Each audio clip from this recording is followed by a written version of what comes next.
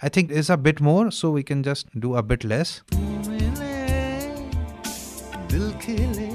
So right now we haven't put any reverb or delay or nothing like that, right? It sounds good. But yeah, this equalizer is all about what we sense, what we feel, whether the sound is good and yeah. So it's like there will be so many people, they will be talking all those bullshit like numbers and all those things. But how does it make you feel? That's the more important thing. So if you are feeling like mera vocal upfront hai ki nahi hai, is it like, like sinking or something like that, then I want to boost the mids somewhere in the mid range, okay? And maybe the vocals is sounding like boxy. Oh, I think like there is like too much mids, so I need to reduce somewhere in the mid range. My voice doesn't have much weight to it. I might be lacking lows. Bass.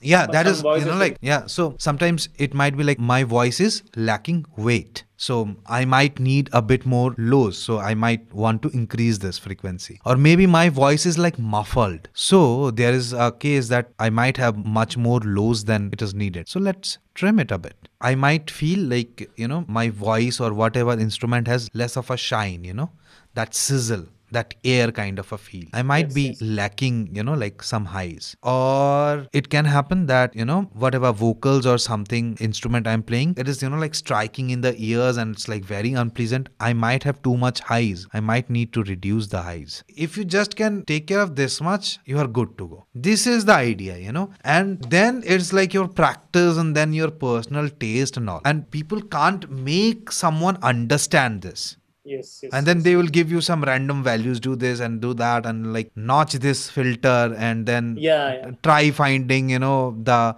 frequency which is problematic, then notch it down. Bullshit, man. It doesn't work like that. This is the thing which made me to confuse more and... Yeah, it doesn't work like that, because voice or any instrument, it's a complex material, right? Made out of different harmonic disturbances or different harmonic splits of frequencies and all those kind of things. So if you boost something up too much, it is bound to sound bad. Yes, exactly. Yes. Doesn't make a sense that way, right?